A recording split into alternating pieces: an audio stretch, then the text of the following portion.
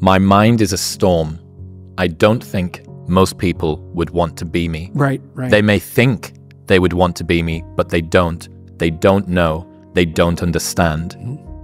What do you think of that? Elon's someone that people probably look up to and admire and aspire to be. One of the downsides to high-level genius is you might describe it as hypomania. So here's a simple test that people can do.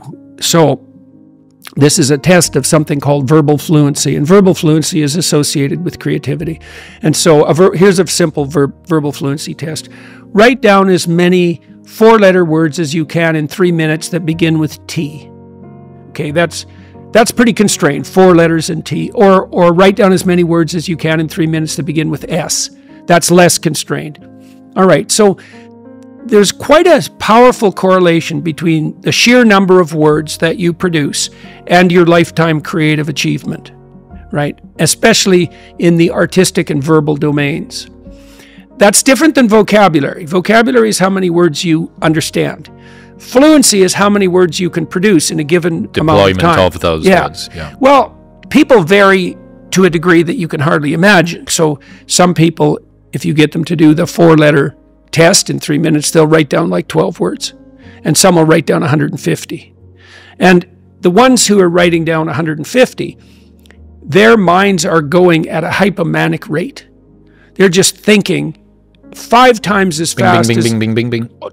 Yeah, without any remission whatsoever.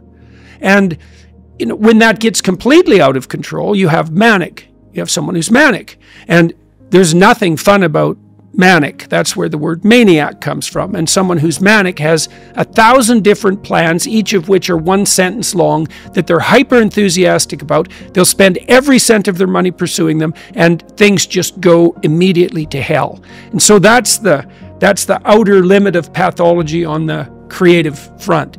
And someone like Musk, who's clearly a genius, that's what he's contending with in his internal landscape. Now, I'm not saying that he's manic, because I see no signs of that, but someone that creative is on that edge.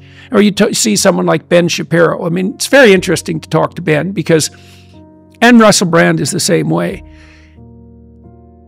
Shapiro speaks, I think, more rapidly than anyone I ever met. But if you're with him, you see very clearly that he's probably thinking 5 times that fast. And that's a lot. And when I was writing Maps of Meaning, which was my first book, I had a very difficult time shutting off my mind. I was obsessed with that book. And so I was writing about 3 hours a day. And then I was thinking about the material like for 12 hours.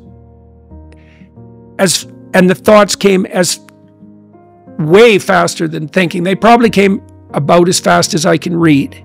I can read about 1,200 words a minute if the material isn't overwhelmingly dense. And so it was just non-stop thought for like 16 hours a day. That's part of the reason I started lifting weights.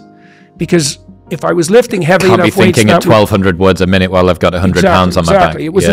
It was enough to shut it down. Yeah. And it was also one of the reasons that I drank, because that was another thing that would shut it off. Yeah. Well, I think the price that people pay to be the person that you admire is just such an interesting frame. To look at someone like Elon Musk. My mind is a storm. I don't think most people would want to be me. The price that you would have to pay in order to be me is not one that you would. But you're one of the richest men on the planet, and you get to, dance on stage and release cars that are bulletproof and put rockets in space and stuff. Well, yeah, but what about all of the baggage? What's the price? What's the entry price? He also appears to me to be hyper conscientious, and I know people who've worked with him.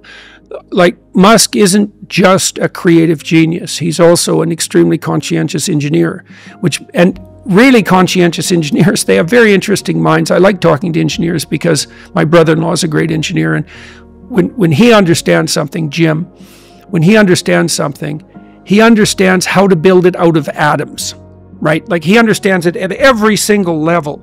And Musk appears to me to be someone who's this rare combination of hyper creative, but also hyper conscientious. And I know that he works all the time. Yeah, does that sort of hypertrophied executive function help to wrangle some of the diffuse creative energy? Oh, we're going to put it into this one thing, at least for a while, and then we'll move on to another thing. Yes, definitely, definitely. Eric Weinstein's a good example of someone. I hope Eric isn't annoyed by this, but Eric is unbelievably creative, but he's not particularly conscientious. And so and I think he found an occupation where that works extremely well, because I don't know if he's still doing this, but he worked with Peter Thiel for quite a long time as his idea man, right? And Eric's an extremely interesting person. Musk is hyper creative, and as far as I can tell, hyper conscientious. And the conscientiousness does focus. And that lots of people who are creative aren't conscientious. Well, it's rare. Like if you're there's no correlation between creativity and conscientiousness. Okay, so if you're 1 in 1,000, if you're the most creative person in 1,000, and you're the most conscientious person in 1,000, you're 1 person in 1,000,000. And Musk is probably more like 1 person in 100 million, right? Something like that, maybe more, or maybe 1 billion, right? Maybe. Thanks for watching. Don't forget to like, comment and subscribe.